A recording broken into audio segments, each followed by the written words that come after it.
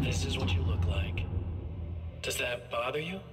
I bet it does. I'm not just wearing your face, you know. It goes a lot deeper than that. There's a lot of you and me. All the best parts. At first, I was just an idea. But they kept telling all those stories about you. You already had that rep. And then you disappeared mysteriously. And then, the stories about bad, crazy alanwake came true. And here I am. That's the best part, isn't it? When that happens, you can always count on Cauldron Lake.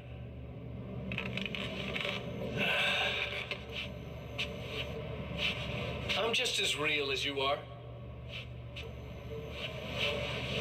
And I'm the improved version.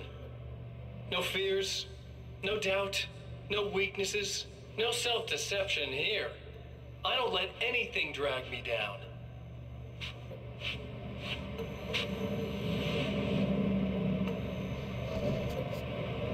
I know you like I know myself.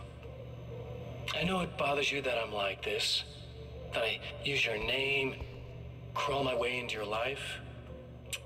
But I only do it because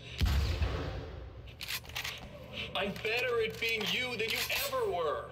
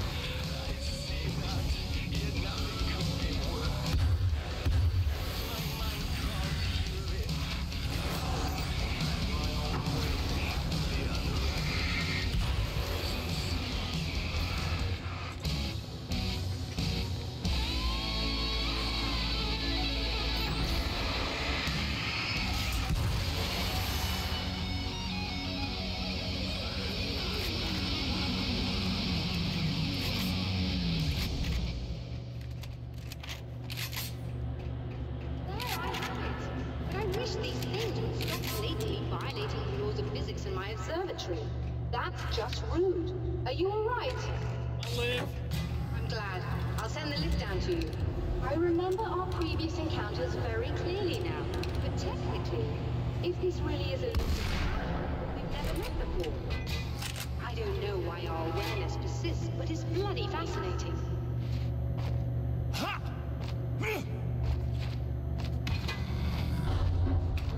Doctor?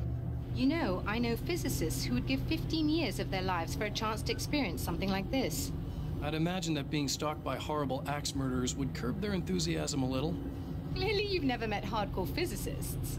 I'm glad you're in such good spirits, but... Signal! Yes, it's completed. Finally. If all goes well, this should be the last time we go through the loop. You know, I just realized that I don't have any memory of what happens after you leave. What does that mean? I don't think it means anything. If everything goes well, you just keep going. I don't show up here like this again, no more bad guys. Things go back to normal. Let's hope you're right. I'd love the opportunity to look into this in more detail. Looks like you've accepted the situation. I'm a pragmatist. If this is a delusion, at least my first psychotic episode is anything but boring. Really, Mr. Wake, at the end of the day, I'm a scientist. I love mysteries. I love not knowing. Whatever else this might be, it's absolutely fascinating. I wonder how far this reaches. Is everybody in the world experiencing this? Who knows? I think reality's probably pretty fragile right now. Doctor, I can see you're very enthusiastic about this. I'd appreciate a bit of discretion. Are you suggesting that we should suppress this? No. You can do what you like, but I want you to leave me out of it. But surely, with the things you know, the things you've experienced, you can replicate any of these results. We could— Let me be blunt. If you drag me into this, I'll deny everything. I'll lie like my life depended on it. And writers are damn good liars. Word of advice. This is things man was not meant to know territory. You get into this, chances are you'll open up a door into a world of hurt. Believe me, I know. I see.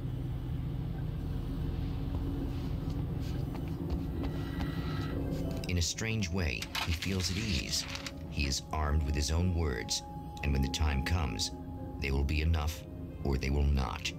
For now, he's content to let the currents take him toward the final confrontation.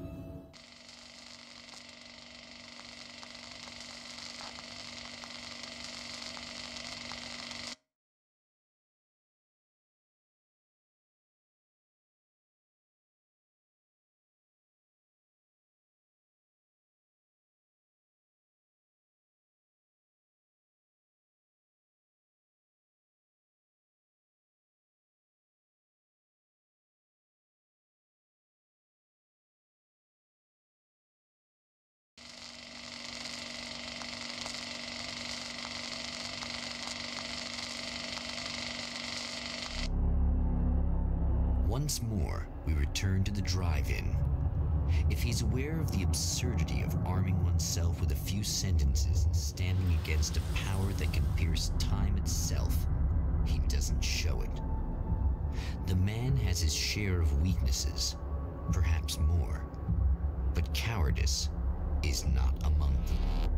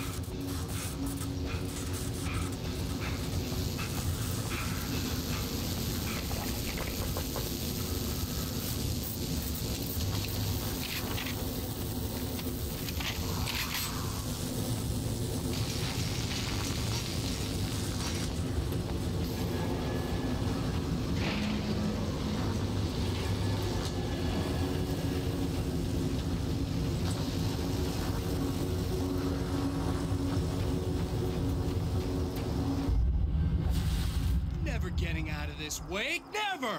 Don't worry. I'll take care of your wife and your life.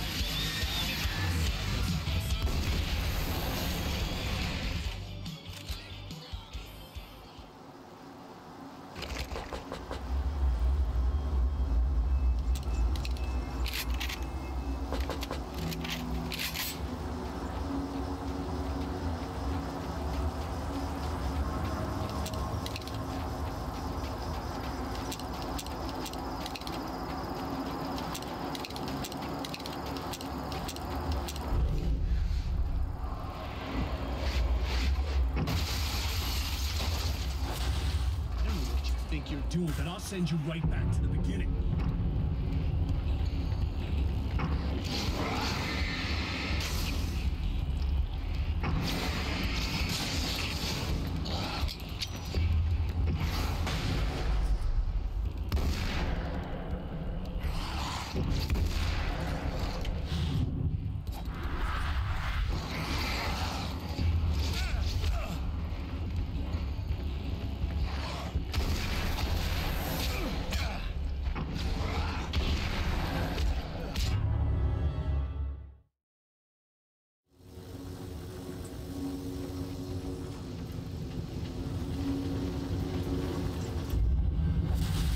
Never getting out of this, Wake. Never!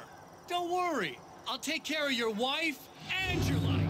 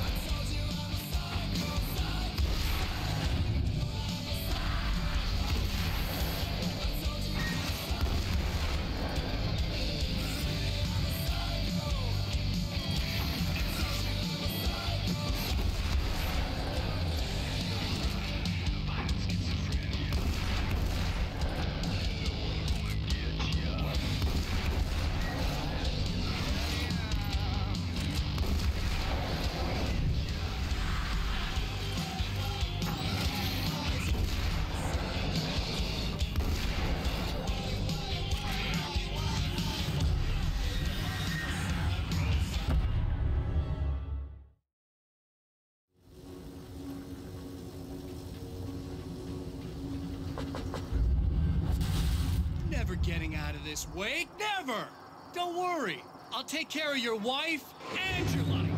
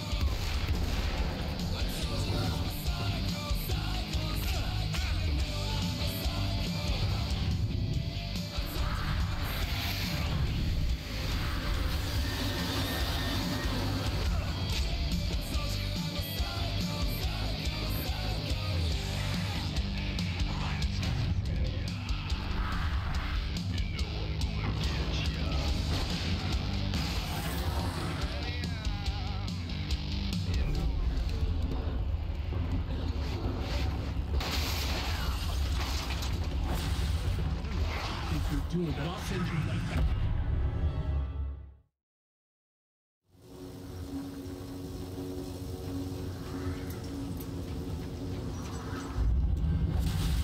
Never getting out of this, Wake. Never! Don't worry.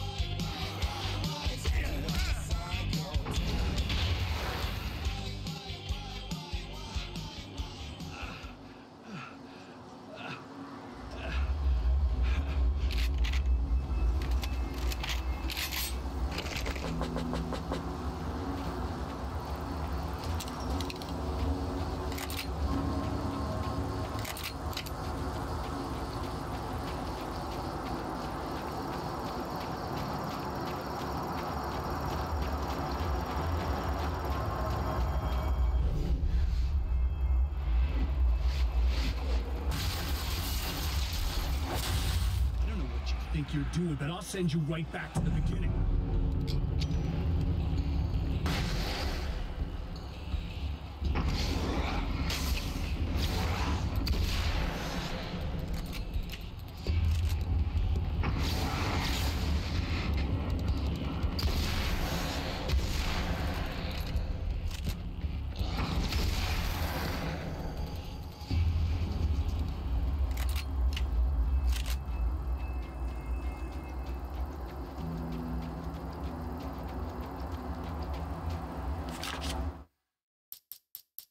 When the dark man's eyes suddenly locked into surreal.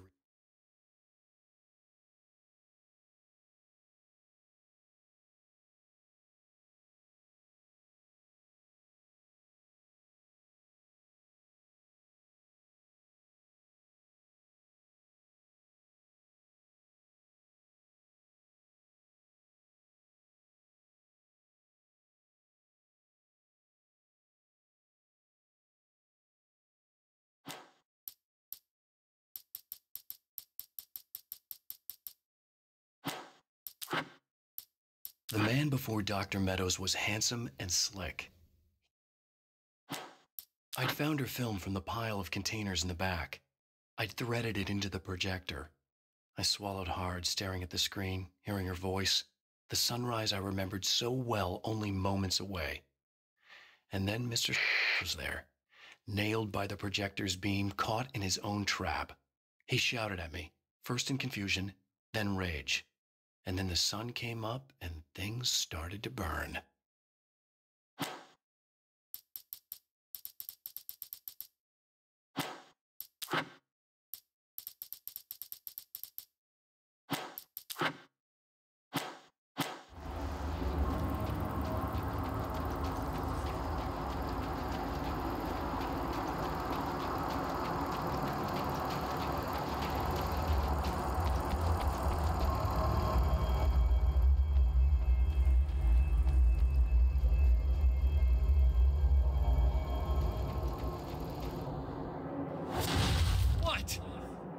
Whatever it is you're gonna do is gonna make a difference? This'll end up just like before!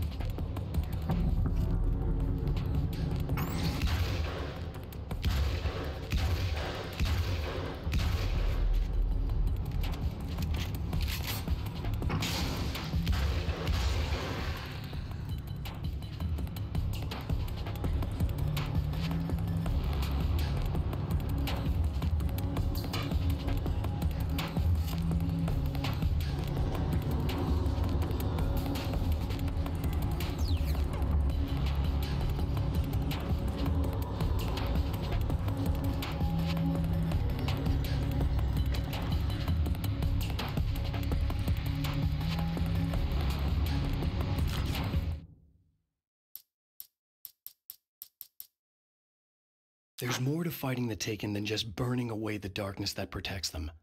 When I'm fighting for my life, I find myself slipping into a state of intense concentration that makes the beam of my flashlight seem more powerful and focused.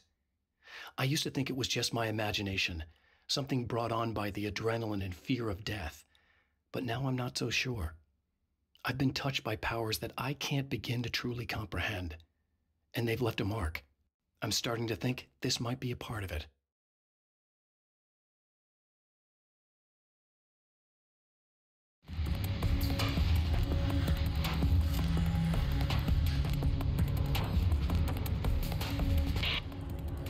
I've been around for a while now, you know?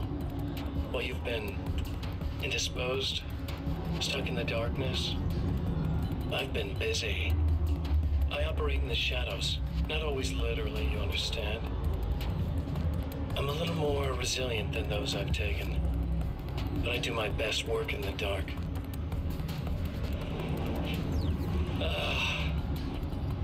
And there's so much darkness out there. It goes deep. And the things that live in it are bad, big bastards. They don't mind getting a little bit of elbow room. All that chaos and madness, it doesn't really do that much down there. It's like pouring a glass of water into the ocean, right? But up here,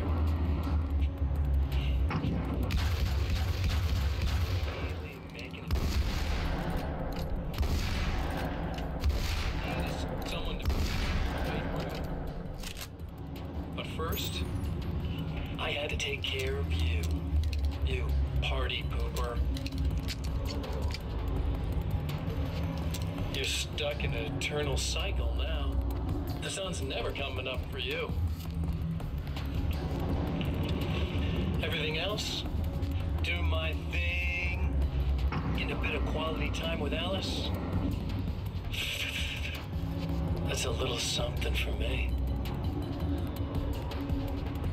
And I deserve it.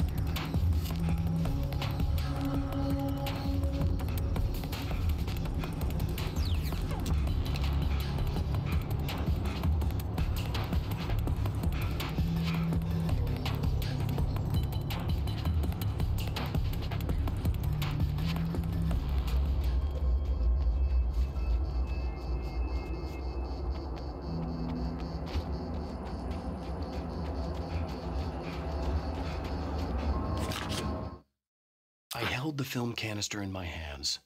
I saw her name written across it in big letters, followed by the title. It was a time capsule, moments snatched from times gone by, from a past that I hoped could also be our future. It was my salvation, our chance to be together. A tin can with a bit of magic in it that she didn't even know about, something I could put to good use. There were only moments left before I had to face him.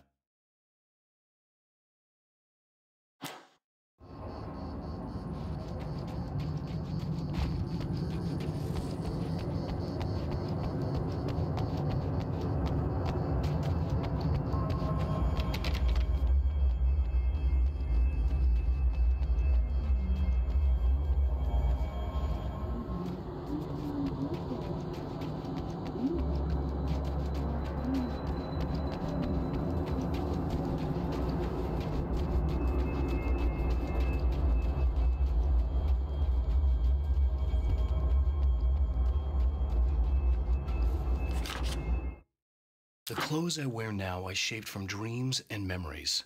It's an old outfit, originally from the 90s. The last time I wore it was when I was still writing and Alice and I took a vacation in the desert before our troubles began. The night before, we'd been at a party, and I had dressed to the nines. On that lazy day, I put on these old clothes, worn and comfortable. Alice made a joke about grunge. I felt a little embarrassed, but I stuck with them. We were very happy. I'm sheathed in good memories to remind myself of what is at stake.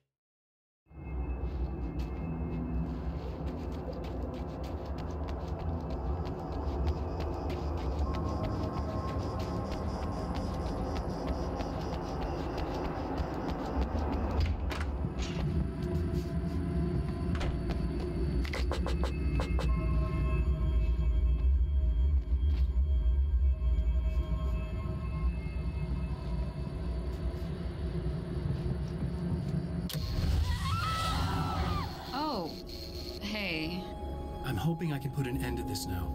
You'd better. I really don't want that to happen to me again. It's like somebody vomited in my brain, like a sleazy movie that keeps looping in my head. I'll stop this, I swear. You know the part that's really screwed up? If you mess it up, it'll just keep happening forever, right? I don't think I can deal with that. Don't think about that. I don't think of anything but. Hey, afterwards, when all this is done, look me up. This thing, I can probably help you deal with it. I don't know. It's almost like I'm not even in the same world anymore. Everything's just weird now. Yeah, I know. A lot of that'll pass with time. But being touched by the darkness, it's rough on you. It's a lot to process. And I just don't want you to get completely screwed up by this. Might be a little late for that, to be honest. Yeah, well, there's degrees. At least you're not at a point where you go around picking fights with people over not changing their light bulbs often enough.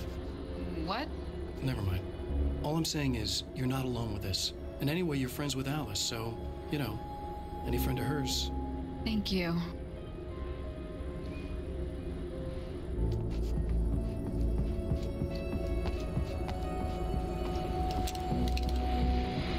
Hello, folks, and welcome to the third part of our pre-recorded interview with Train of Valdivia. Now the driver first, Alice Wood. So, tell me about the film. It's called Sunrise, and it really wasn't something I ever thought of as an actual film. It was just footage, things I saw and happened to shoot. It's not a medium I'm very much at home with. You shouldn't put yourself down. You've got a great eye. Maybe, but experience is another thing. Because you're primarily a still photographer. Yes, exactly. So I'm really used to thinking of the world in terms of snapshots. I frame something and try to pick the right moment, and then reveal that moment to people. Moving images are a different story. I'm still learning a lot about it, to be honest. So, this is a new thing for you? Or maybe I'm just a slow learner. But showing it like this is definitely a new step for me. It's a little weird taking something this intimate and showing it to everybody. Not that the material itself is somehow shocking. It's just that those were private moments. But that's why it works, because it feels genuine. It's not so much a story as it is a sort of an echo, showing us how you saw your husband at the time. It's not really about the sunrise itself or Alan watching it. It's about you two together. I suppose. It's funny, looking at it now, especially now that it's been edited like that. It takes on a life of its own, almost. It's a kind of a fantasy. Well, there's nothing wrong with that. No, you're right. I'm glad you talked me into it.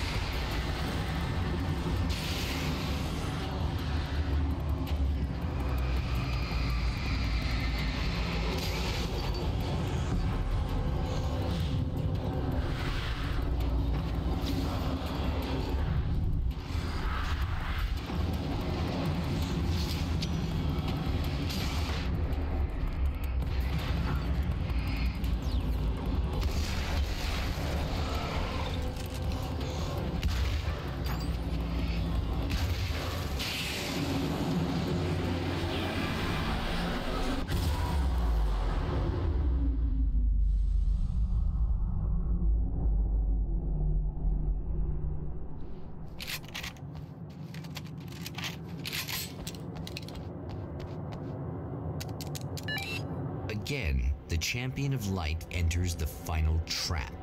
The new reality is almost here. All he needs to do is change the details of the scene, push it past the breaking point, and the rest will snap into place.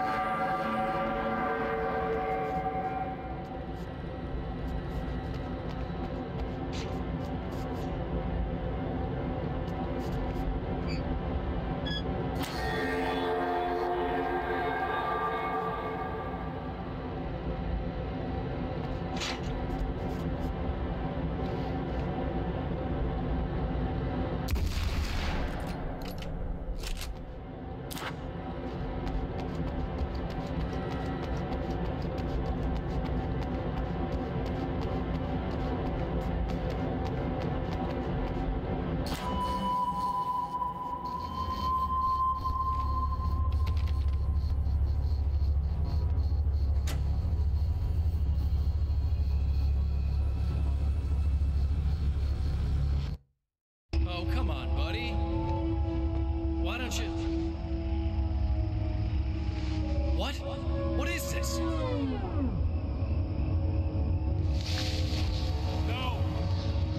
No!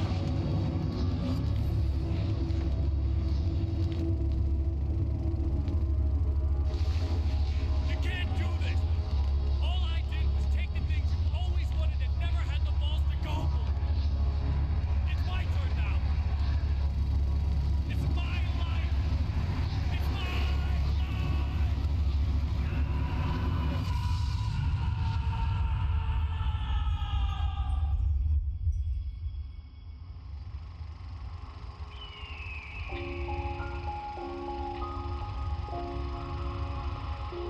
Alan?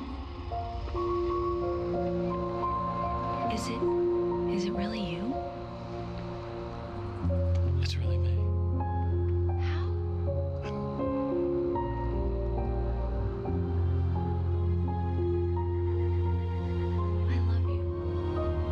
I love you.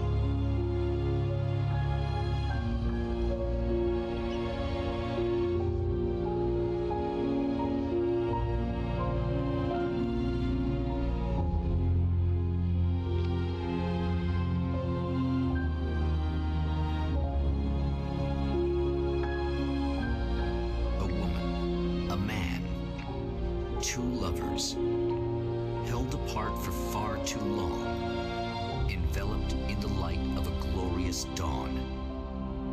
They both feel it. He's home at last. Are these actual events, or merely a dream? A memory, or a glimpse of what is to come? One thing is certain. This scene takes place in another time and another place, far, far away from Night Springs.